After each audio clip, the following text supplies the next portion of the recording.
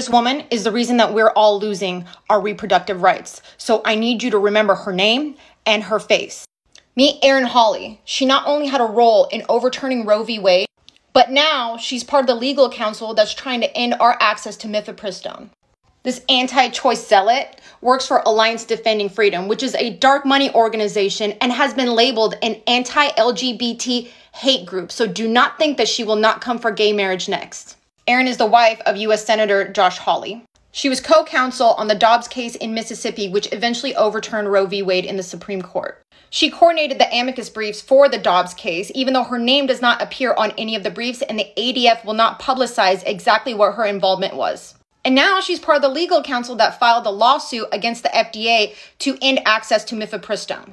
And it doesn't stop there. She works for another dark money foundation, the Independent Women's Forum. The IWF is a pay-to-play group which has a history of being anti-women and was actively involved in Trump's conservative nominations to the Supreme Court. Hawley herself has claimed that the abortion pill is a danger to women's lives. And she went as far as to say during a congressional hearing that abortion is not the treatment for ectopic pregnancies. Next post, I'm going to go deeper into these dark money groups.